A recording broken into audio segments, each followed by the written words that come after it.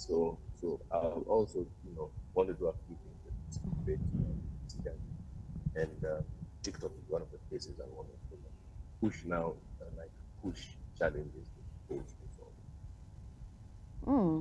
But what I love about you and Wahoo, you guys have just blended in vizuri sana. Like it feels nice. Like I'm tuonyeshi zile za sisi ni wazee. Hatutaki hizi mambo zenyu. Like you guys have just blended in so nicely, and it feels nice. Like how are you doing this? Is it because of the kids, Ama? I mean, it's the attitude. Like I think our attitude is we don't look and think that I'm older than you, so I know more than you, or more. We're very easy about it. Just about mutual respect, and I think we've always had it. I've always had it.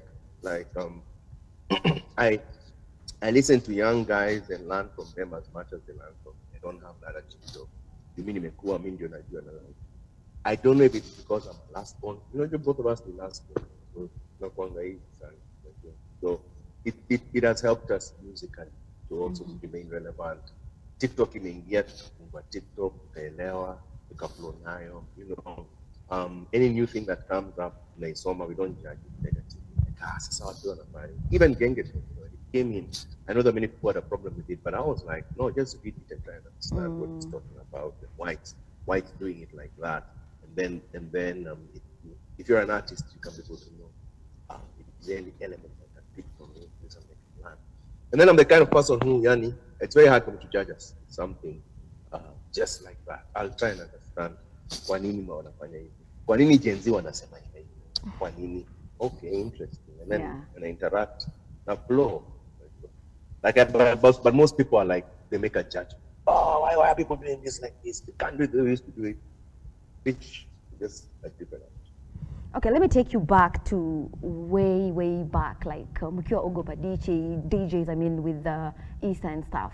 Like, like that's like a legendary moment. You've followed the history of music in our country, and back then, and then you coming up with the name Nameless. Like, sitaki jina yote, nataka kujita Nameless.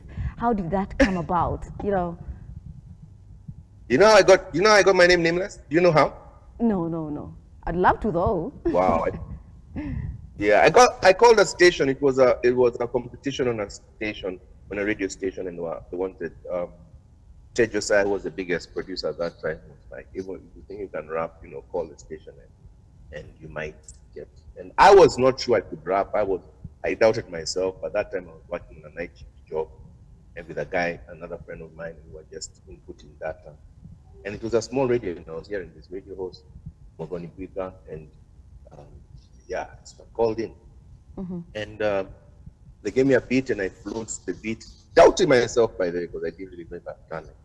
And they were like, wow, that was nice, what's your name? And I had not thought of it. I didn't know it was me, so I didn't want to give my real name. And I just said names. I thought, nice. Anyway, in my heart I was like, nice. So I won the competition. And a week later, Mega Rider was released because I wrote Mega Rider. And that was the beginning of my career, which is 99, which is literally 24 years ago. So, yeah, so Nameless came from just wanting to be anonymous. I've always been very introverted. And it ended up becoming a brand that has fed me and my family for all these years. So I was not initially looking at being planning to be an architect. But niangalie sasa na madredi, matatu, shades. So, wewe na Isa, how did you sit down and write Boom Boomba Tree?